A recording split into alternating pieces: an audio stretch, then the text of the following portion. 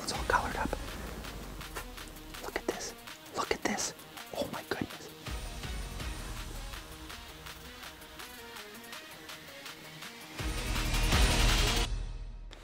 Hey, welcome back. My name is Jay Siemens, and today we're going sight fishing for trout. First thing we want to do is figure out, where we want to set up. This is pretty important to be on a key spot.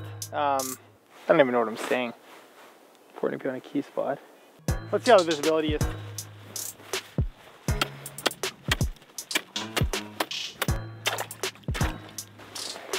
Got my crappie rig on from last video. It's nice and bright, so I'm just gonna drop it down and see what we're dealing with. I think we're just too deep. That's how deep we are. That's like 5 feet. I'm gonna go quite a bit shallower here, right onto this point we're beside. I'm gonna put a minnow and a jaw jacker out because it's gonna take a while to set up, and who knows, maybe we'll catch a brookie while we're waiting. That's the goal, brook trout. My hope is we catch one before the shack's even set up. Just like that. All right, let's drop a shallower hole. All right, let's see what we're dealing with. I think it's gonna do good. I don't think we wanna go any shallower, I don't think we wanna go any deeper. I'm gonna bring out the saw. All right, check it out. This big, mean looking saw. You can get these, you can order them at Cabela's. I think Reed Sports in the States has them. Pretty specialized piece of gear, but if you ever wanna sight fish for anything, you probably wanna invest in this. One option is you could use your auger or chisel and work all the way around. It's a lot easier in early ice, but just to be able to saw the hole you want with this and in one big sheet, it's pretty ideal. Before we go any further, if you're gonna sight fish, please be safe about it. Please, mark the hole when you're done. We're gonna be leaving a big hole in the ice. And yeah, safety first, I think the hole's gonna freeze overnight, but put some sticks over it, put a log over it, mark it out so people can see, so they don't, snowmobile into it in the dark or whatever else. So we're gonna cut a hole. Not too big, I'm fishing by myself. We're gonna throw the shack over top, but here we go.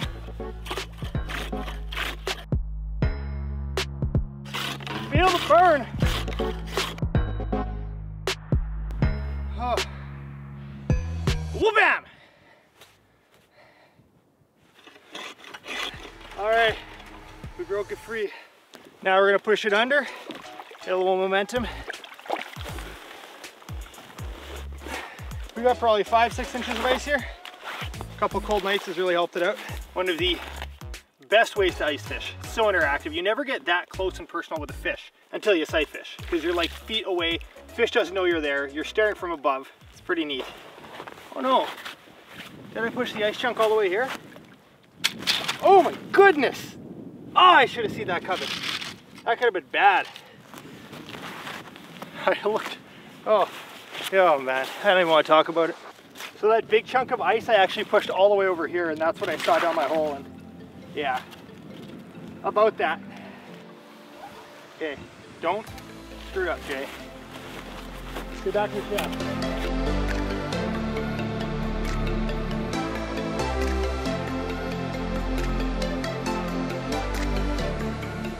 Here we go, going inside. This visibility is better than I thought. Offering number 1, pink and white marabou jig. A little bit bigger than maybe I'd want to use, but I think it'll just be so much easier for you guys to see. Oh my goodness, guys. This isn't even fair. I'm gonna have this little panfish rod dead sticked since I pulled my jaw jacker out. Welcome to Fishing with Jay. Today we're sight fishing for trout. It's early ice in Northwest Ontario. We're looking for brook trout. We have set up in about 3 to 4 feet of water inside of our Eskimo pop-up. We've got the FS5 filming 4K footage, shooting into the water, and we have the Sony A7 III shooting the wide angle of the shack to show the angler set the hook on a behemoth brook trout.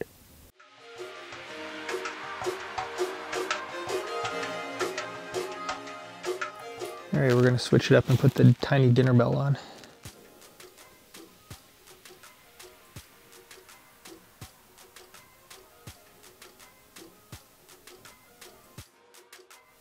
There's one.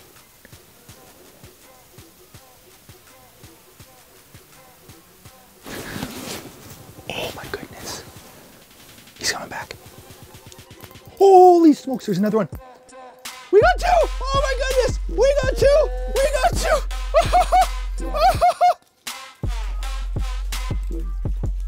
Get in! Oh my goodness! I dedicate that to Aaron Weeb. Holy smokes. Holy smokes. What a rodeo. What a freaking rodeo. Oh. How about that double header? That was absolutely insane. One of the coolest sight fishing moments I've ever had. This guy is going back too. They are so tough to hold. Oh my goodness. I'm sorry. That was probably all out of focus and absolutely brutal. Guys, this camera had shut off. Luckily, we had the underwater cam filming that. Hadn't seen any fish yet. 2 fish came in at once and I hooked both of them. That was incredible, incredible. Aaron did the exact same thing in a video a couple years ago. Hello? Hello? Oh, that looks like a nice one. There's 2 of them. Is the other one gonna eat the other bait? Oh, we got a double! We got a double! I don't know which one's bigger. And that's exactly what I thought of when that second fish came in. I'm like, I cannot believe this is happening. And they both ate so close. I was just toying with that one fish, trying to get him higher in the water column to get a good shot of him eating. Then the second one came in. Oh my goodness. That was the coolest sight fishing moment I've ever had. And we're gonna show you what we were using. This was my main aggressive jigging rod right here. This is the Drench, the 39 medium light. We got a 2500 size Stratic on here, probably a little oversized, 8-pound braid, 8-pound fluoro, and a little gold dinner bell. Sweet little package, such like, yeah, just perfect for smaller stock trout. And then the dead stick, this is just my crappie setup from the other day, but a little tungsten jig with a dragonfly. In hindsight, yes, I wish I would have had a net. And then I held it up to you guys. The camera was in manual focus. The exposure was bad with the windows. I'm sorry, but seeing both of them eat, so cool. We are gonna catch more. We've only been fishing like half an hour and had 2 come in at once. I love sight fishing. I just love it. It's just, that was insane. There's one. Got him. Lost him. I just lost him. He's back. He's gonna bite again. He's gonna bite again. This one's all colored up. Look at this. Look at this. Oh my goodness.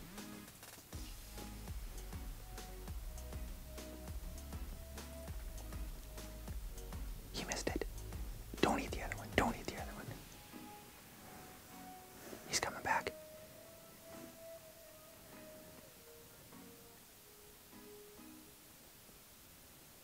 I played with him a little too much, I think. There's a fine line because I want to tease him up as high as possible to get amazing footage, right? But fish are just a little more comfortable closer to the bottom, I find. Yeah, we're fishing in, well, let me see. Might be almost 4 feet. 4 feet of water. Clarity's decent. Maybe 3.5, 4. Yeah, probably somewhere in there. There's one. There's a nice one. Got him. Got him. Oh, so cool. Oh, and he jumped out of the hole. Oh. That was kind of dumb. He jumped that way and then I pulled him this way. He was just zoned in on this little plastic. That was so cool. That was a nice fish. Holy smokes, that one just came in on a rope. That's my biggest mistake. Forgot the net. Landing net's nice, you can keep the fish in it. Wow, it's been good action. I think being quiet when you're sight fishing is super important in the shallow water. Like I've just seen so many fish spook on live scope. Yeah, I think it really pays off. I don't know if whispering helps much, but it makes it more intense. So there's a couple things to look for when you're thinking about sight fishing. A couple things that'll help you out. Yeah, I mean, number one, it's kind of the most obvious, but you want to pick a clear lake. Muddy, dirty lakes, it's going to be impossible. It's not going to be enjoyable. I mean, obviously the clearer the lake, the better, right? Like, I would always favor a little bit shallower, just so you, I mean, depends if you're filming or not. If I wasn't filming, I would be fishing probably a touch deeper, but just for the sake of getting cool shots, a little bit shallower. And then as far as setting up your shack, yeah, a nice dark shack like this to look down a hole, that works. You throw a jacket over your head, you can totally do that too. It's not as comfortable. You don't have that same field of view, but hey, throw a jacket over your head, jig with your hands. You can see some cool, super cool stuff and some cool fish interactions. But now we got the big pop-up Eskimo. I pack the snow around the edge, but you can also clear the snow off the ice, and that'll actually help light penetration as well. You know, prime time is going to be a little tougher to see. Sunrise, sunset, it's going to be pretty difficult to sight fish depending on where you're at and how deep you are. You're gonna have your best visibility at the middle of the day. This is an absolute blast if you're looking at getting new anglers into ice fishing. This is so interactive, you know, and you don't need to focus on some trophy lake. It doesn't need to be 20-inch trout. It could be 10-inch trout, 8-inch trout. When you see them bite, it does not matter what size they are. It is so exhilarating. And every fish that comes in, I'm just like buzzing because I'm like, this is so cool. Even though I've done this a bunch, it's tough to explain. It's so cool to see the one-on-one interaction with that fish. It's so intimate. That fish is 4 feet away from me, circling around, hunting. And yeah, that's my spiel. Here's one. Oh, he missed it. Come on. Come on. That's a nice orange one. Sam packed me a lunch today, which normally I don't eat when I'm fishing, but I wasn't going to say no. I'll dedicate this next trout to salmon or sandwich making.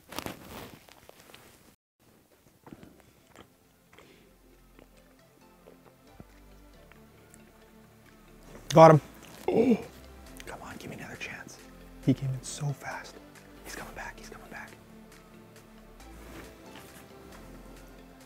Come on. I missed him again.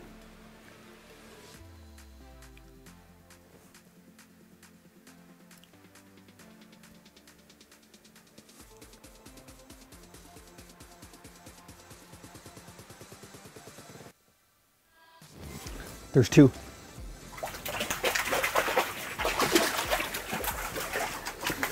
That's a nice one.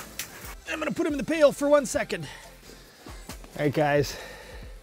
The action's been good. I had 2 fish come in there, almost caught both at once, decided to just land this one. Little chromer, nice little trout. Going right back. It happens so fast. I haven't seen fish for such a long time, but I wanna be quiet and get back because there was another fish down there. There was the one that was circling that hit once, and then the second one came in, and then it started splashing and I kind of lost what was going on, but without a doubt, sight fishing is my favorite way to ice fish. Like, oh. There's one. Look at this. Oh, I missed him. Oh, man. He's coming back. He's coming back.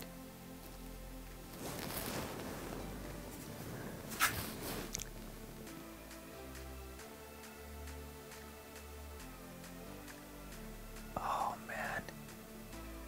He's coming back. Which one is he gonna eat?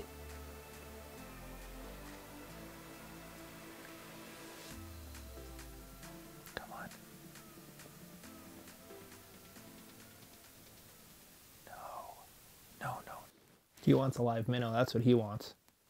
I might have to give him a live minnow. You know what? That's what's going to happen. We're going to take the little offering away, and we're going to drop down a minnow under a couple split shots, and we will see if live bait outfishes the jigging spoon. Yeah, these trout can be kind of line shy too, so fluoro leader I think is pretty important. But these fish are just cruising. Trout, I mean, there are key spots. Like if you remember my other video, I fished in front of a moose nest, a beaver lodge.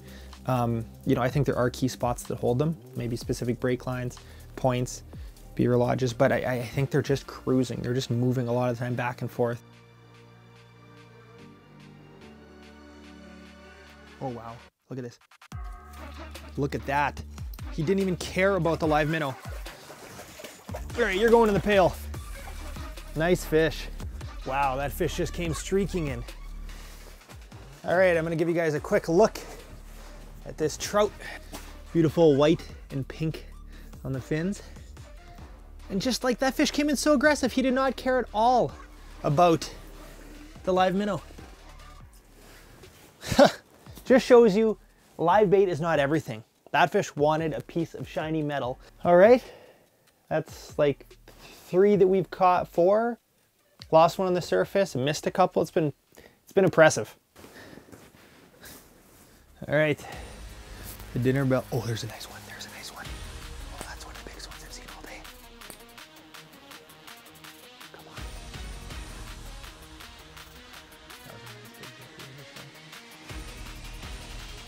Oh, he's back. Yes, yes. Oh man. Oh, this one's fighting. This one's fighting. Oh baby. Oh baby. Oh baby. Come on. No. Oh, that was it? That was the biggest one we've seen all day? Oh, he just came in and hailed it. Oh! Guys, what a day. What a day. Just, oh man, you know, obviously I'm frustrated that I lost him, but just seeing that eat, my goodness, I hope you guys like this as much as I do. He seemed like he didn't care, and then he came back just charged up. Wow. We got 4K on the big camera. So what that allows me to do, I don't film in 4K that much, but I do film in 4K for situations where I want to crop in, cropping in being zooming in, essentially not losing quality. So the thing about 4K versus typical 1080p, that's how I post most of my videos, is, you know, 1080 quality, that's your standard HD. When you film something in 4K, it's 4 times the resolution. So what that means is if you're filming hunting or if you're filming a situation like this where you might want to zoom in, you might not want to, you have the ability to zoom in 4 times as close and still keep that HD resolution. So that's when I use 4K. You know, when you're hunting and you can't get exactly as far in as you need, then you do that. There's not many clients I have that want 4K, and for YouTube stuff, a lot of people are watching on their phones, and even when you're watching on TV, you know, 4K isn't necessary. Oh, here we go. Oh my goodness, guys. Oh, he's back. He's back. Yes. Get in here. Oh, all right. All right, guys. So what I'm doing once I land these fish is I throw them in my bucket with some water in here, give him a little drink so he stays healthy. Open the windows, hold it up to the camera so you guys can see, and put him back. This has been such a fun day. I was on the fence about coming out fishing today, and I was like, no, I want to sight fish. I haven't sight fished in a long time, and this exceeded expectations. So cool.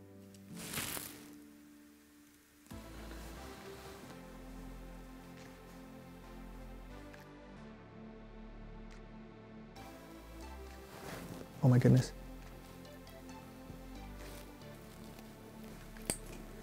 I just turned the camera off and 2 trout just came in. Unreal. 2 brookies just swam in. I just turned the camera off. Oh my goodness, they were both nice size. You're kidding me. You're absolutely kidding me. He's coming back. He's gonna eat the minnow. Got him. That's a nice one. Wow, we were done. I turned the camera off. That might be the biggest one of the day. I was ready to call it a day, and all of a sudden there was 2 nice big brookies swimming underneath. Look at the beautiful pink hue on this one. Just gorgeous. She's frisky, ready to go back. Oh man. I thought it was over. I guess we're gonna fish a little bit longer. I don't know, that was ridiculous. Okay, now we really gotta go. Okay, we are actually gonna pack up now. All right, guys, we're done. I'm packing up. If you've not tried sight fishing before, I highly recommend it. The biggest thing to remember, you know, just use common sense. Mark the hole when you're done. Like, put some sticks over it. You know, often your sight holes are gonna be near shore as well, which is, you know, a safety thing. Thank you guys for watching. We'll see you guys next time.